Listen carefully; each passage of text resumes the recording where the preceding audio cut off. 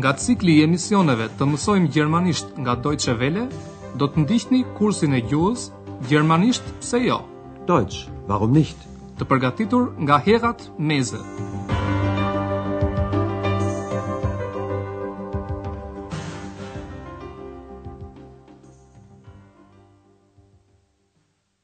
Liebe Hörerinnen und Hörer.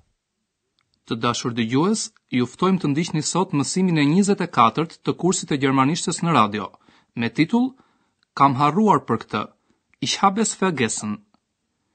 Në mësimin e kaluar, Andrea I telefonoi doktor Tyrmanit në Berlin. Andrea I kërkoi falje që nuk kishte telefonuar më parë. Ich habe Sie lange nicht angerufen. Entschuldigen Sie bitte. Doktor Tyrmani e ka ftuar Andrean që të shkojë në Berlin, por tani ai po vjen vetë në Aachen. Dëgjojeni fjalët e doktor Tyrmanit duke I kushtuar vëmendje përdorimit të foljes së ndashme einladen, ftoi. Ja, das stimmt. Ich habe Sie eingeladen, aber nun komme ich nach Aachen. Doktor Tyrmanit I ka ndodhur një aksident me makinë dhe I duhet të shtrohet në një klinik riaftësimi në Aachen. Në mësimin e sotëm, ju mund të ndiqni vazhdimin e bisedës midis Andreas dhe doktor Tyrmanit, I cili tani ndodhet në Aachen. Andrea ka shkuar për t'i bërë një vizitë. Çfarë simptomash ka doktor Tyrmani si pasojë e aksidentit? Ja, bitte. Guten Tag, Herr Dr. Thürmann. Guten Tag, Herr Schäfer. Wie geht es Ihnen? Gut, sehr gut.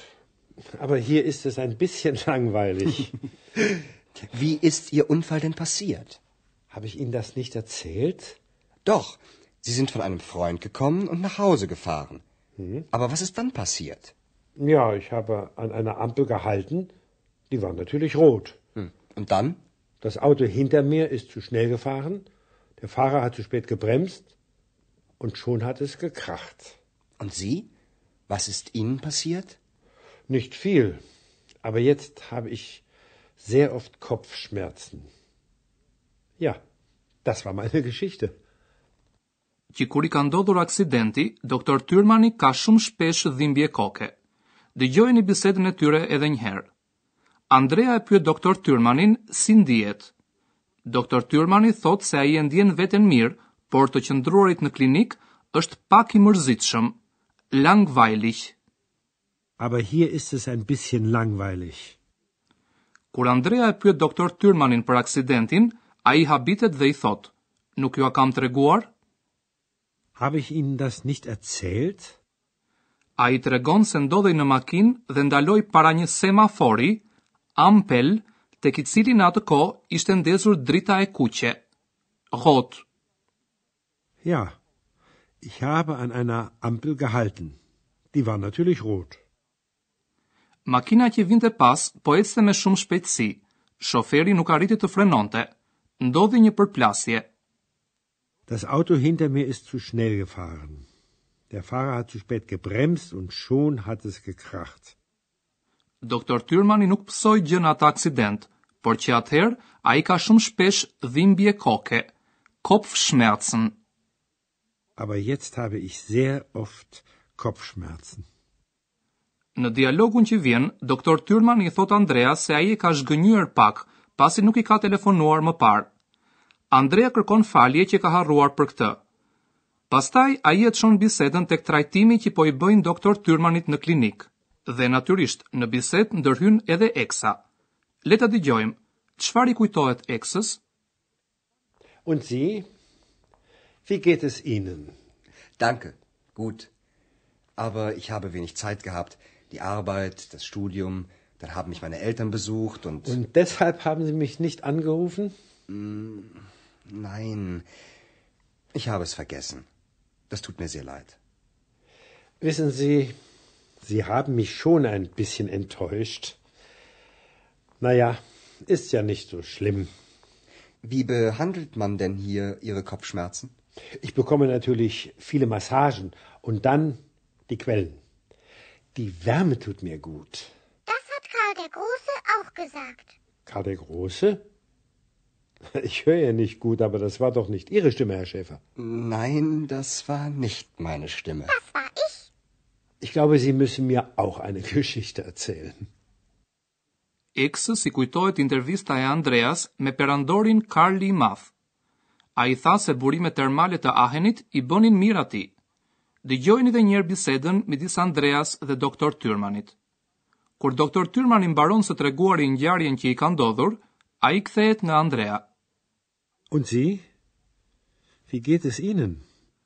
Andrea thot se është mirë, por se nuk ka patur shumë kohë të lirë. Aber ich habe wenig Zeit gehabt. Dhe ai fillon të numërojë arsyet se pse nuk ka patur kohë. Puna, studimet dhe pastaj prindrit që erdhën për ta vizituar. Die Arbeit, das Studium, dann haben mich meine Eltern besucht und... Përpara se Andrea të jap justifikime të tjera, doktor Tyrmani e ndërpret dhe i thot: "Prandaj s'më keni telefonuar?" Und deshalb haben Sie mich nicht angerufen? Andrea thot se ka harruar për këtë. Ich habe es vergessen. Ndërsa doktor Tyrmani pranon se Andrea e ka zhgënjyer pak. Sie haben mich schon ein bisschen enttäuscht. Pas kësaj, Andrea e pyet doktor Tyrmanin se në ç'më mënyrë po ja kurojnë dhimbjet e kokës në klinik. Wie behandelt man denn hier Ihre Kopfschmerzen? Doktor Tyrmani thot se i bëjnë shumë masazhe. Masazhen. Ich bekomme natürlich viele Massagen. Dhe pastaj ai flet për burimet termale të Ahenit. Ngrohtësia më bën mirë, thot ai. Die Quellen. Die Wärme tut mir gut. Burimet termale ishin një nga arsyet që e bën perandorin Karl i Madh që të vendoset në Aachen në shekullin e 9. Eksa, e cila deri tani ka ndenjur e qetë, pa pritur ndërhyrë në bisedë. Këtë e ka thënë edhe Karl i Madh, thot ajo. Das hat Karl der Große auch gesagt. Doktor Tyrmani hutohet kur dëgjon zërin e eksës. Ai drejtohet Andreas dhe i thot: "Unë nuk dëgjoj mirë, por ky me siguri nuk ishte zëri juaj." Ich höre ja nicht gut, aber das war doch nicht Ihre Stimme, Herr Schäfer. Andrea pranon se nuk ishte qenë zëri i tij. Kur eksa flet përsëri, doktor Tyrmani i thot Andreas: "Më duket se dhe ju duhet më tregoni një histori." Ich glaube, Sie müssen mir auch eine Geschichte erzählen. Dhe ndërsa Andrea po mendohet se ç'të thot, le të hedhim një vështrim në kohën e kryer të foljeve të pandashme.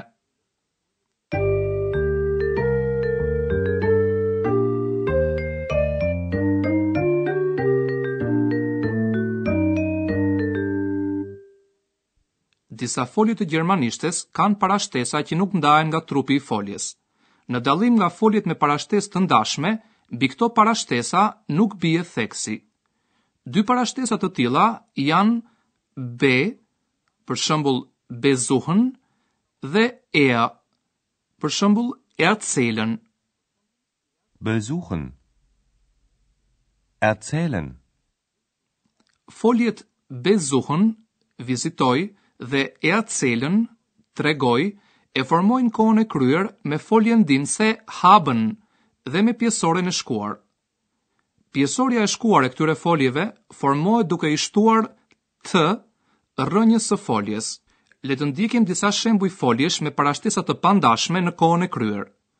Në fillim, një folje me parashtesën be, besuchen, vizitoj. Besuchen. Meine Eltern haben mich besucht. Të dëgjojmë gjithashtu edhe një folje me parashtesën erzählen, tregoj. Erzählen. Habe ich Ihnen das nicht erzählt? Dhe tani një folje me parashtesën enttäuschen, zhgënjej. Enttäuschen. Sie haben mich enttäuscht.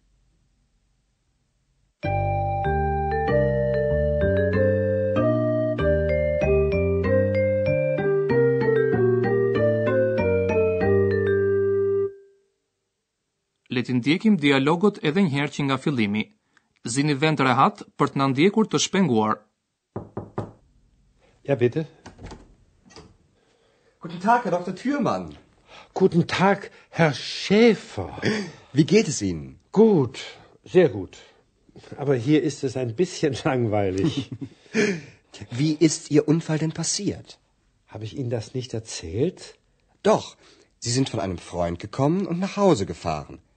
Aber was ist dann passiert? Ja, ich habe an einer Ampel gehalten. Die war natürlich rot. Und dann? Das Auto hinter mir ist zu schnell gefahren. Der Fahrer hat zu spät gebremst. Und schon hat es gekracht. Und Sie? Was ist Ihnen passiert? Nicht viel. Aber jetzt habe ich sehr oft Kopfschmerzen. Ja, das war meine Geschichte. Andrea e pyet doktor Tyrmanin për mënyrën me të cilën po e kurojnë. Doktor Tyrmanit i bën përshtypje eksa. Und Sie? Wie geht es Ihnen? Danke, gut. Aber ich habe wenig Zeit gehabt. Die Arbeit, das Studium, dann haben mich meine Eltern besucht und... Und deshalb haben Sie mich nicht angerufen? Nein, ich habe es vergessen. Das tut mir sehr leid. Wissen Sie, Sie haben mich schon ein bisschen enttäuscht. Naja, ist ja nicht so schlimm. Wie behandelt man denn hier Ihre Kopfschmerzen? Ich bekomme natürlich viele Massagen und dann die Quellen. Die Wärme tut mir gut. Das hat Karl der Große auch gesagt. Karl der Große? Ich höre ja nicht gut, aber das war doch nicht Ihre Stimme, Herr Schäfer. Nein, das war nicht meine Stimme. Das war ich. Ich glaube, Sie müssen mir auch eine Geschichte erzählen. Kjo ishte e gjitha që përgatitëm për sot. Mirë dëgjofshim herën tjetër. Bis zum nächsten Mal.